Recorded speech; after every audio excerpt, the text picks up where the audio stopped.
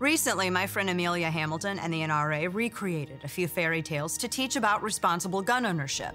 For instance, would the story of Little Red Riding Hood change if Granny had a gun to defend herself against the big bad wolf? Or if Hansel and Gretel were able to hunt to prevent their family from starving? The retellings are clever, and they showcase responsible, defensive gun use.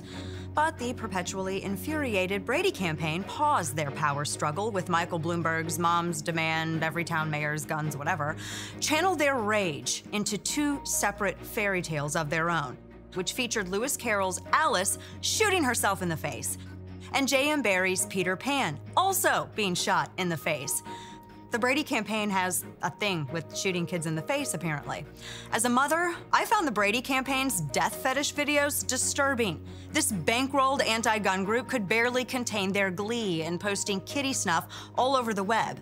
And at the end of each of their videos, the narrator menacingly invites viewers to ask if their neighbors have guns. Ask your neighbor, is there a gun where they play?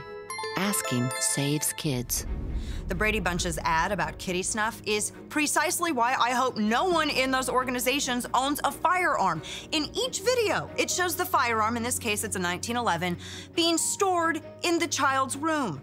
It's stored in the child's nursery in their Peter Pan snuff film. You know, because nurseries are exactly where gun owners keep their firearms. Did they bother workshopping this before they made it?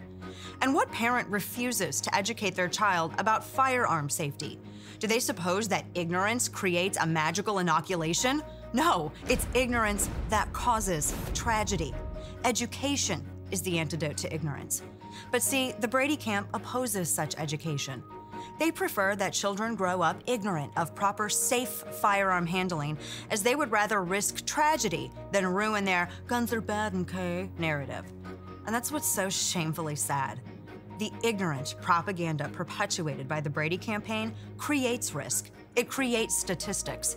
They immediately assume that all children are stupid, and their parents equally so, incapable of teaching their own children about firearms. Remember, what your children don't learn in your home, they'll learn outside of it. So be a proactive parent. Educate. Knowledge is power.